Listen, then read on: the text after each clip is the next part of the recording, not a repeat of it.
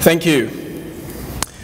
It's a great honor to accept this award on behalf of Dr. Wesley Thevathasan and the Bionics Institute. Before working at the Institute, I worked as a travel agent for about 5 years. It was an exciting career, the pay was good, and I got to travel the world. But then one day, I woke up and asked myself whether I wanted to spend the rest of my life changing people's flights or changing people's lives. So I did what any travel agent would do and went back to uni to study science and engineering.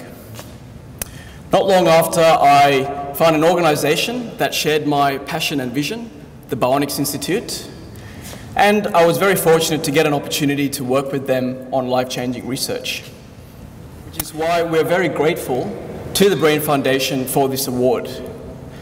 This funding will be used to research freezing of gait.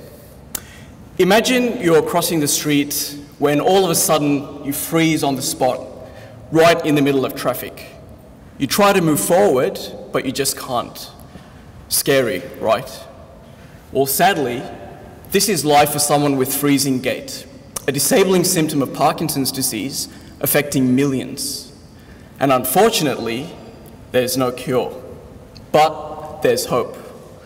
As part of my honors project at the Bionics Institute, we built a low-cost wearable device in the form of a shoe insole that can automatically detect freezing in patients.